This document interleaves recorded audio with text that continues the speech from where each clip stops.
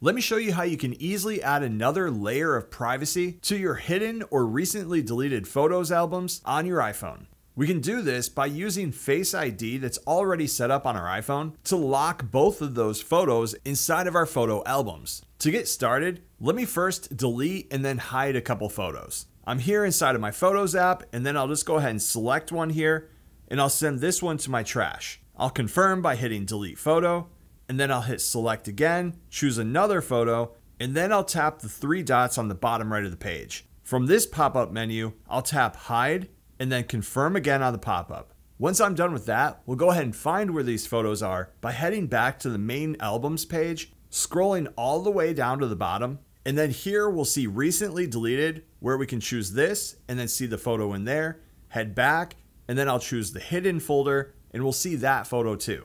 But as we just saw, I could easily open both of those without any restrictions. So let's go ahead and add the lock to them. I'll start by closing Photos and then finding and choosing the Settings app. Once you're inside of here, scroll down until you see Photos here in the center and then choose this.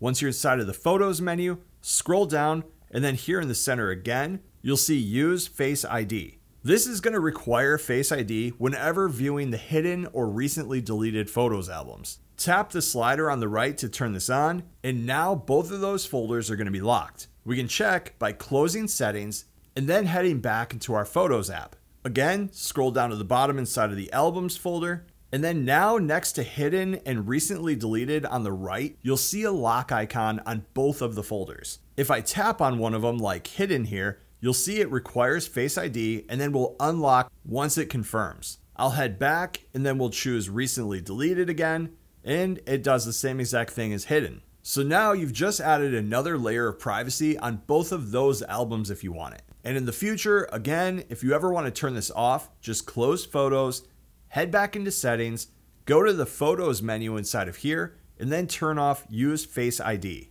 You'll use your Face ID right there to turn it back off, and you'll be set and ready to go. And that's how you lock your hidden and recently deleted photo albums on your iPhone. Thanks for watching.